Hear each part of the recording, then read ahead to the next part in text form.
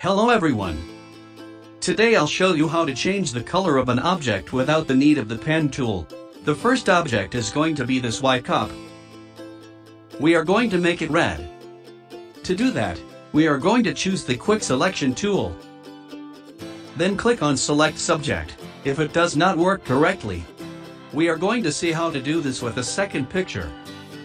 By the way, it works the best on pictures with high contrast. When your object is selected correctly, click on the half white and half gray circle on the bottom right hand corner. Click on it and select solid color. With the color picker, choose your desired color. You can still change it by double-clicking on the color layer. Then go to the blending options, it's over the layers. Then choose a blending mode. For this one, I choose darken. There you go.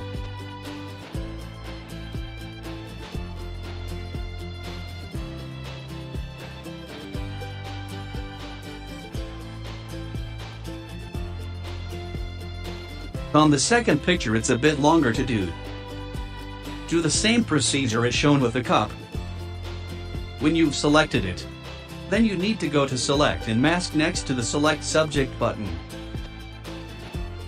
If you can't find it, go to Select then Select and Mask or use the shortcut Alt plus Control plus R. For this one, we are going to use the second and third brush.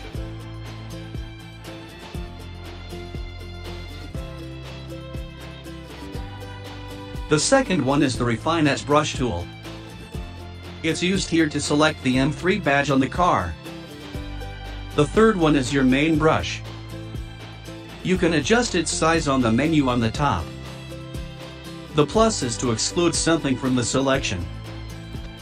The minus is to add something to it. To zoom, press Alt and the mouse wheel. If it's not working, check that there's no blue box on the right. Otherwise, press Enter in it to remove the selection. Modify the size of the brush until it fits the area. My hardness is set to 68%.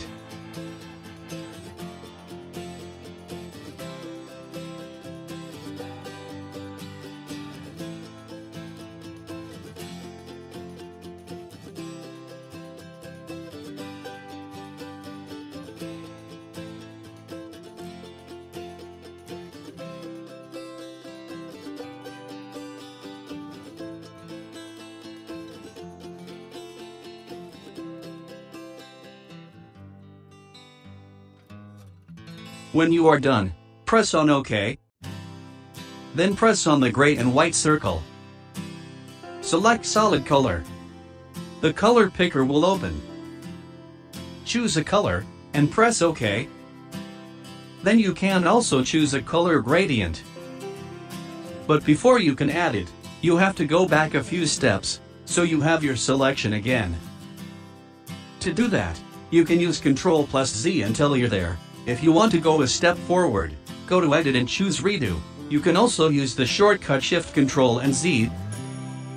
Then go back to the circle symbol and choose your color gradient. Choose one of the gradients in the different categories. You can also make your own. Then choose your blending mode. I choose linear burn on this one. You are finished. I hope you liked it. See you.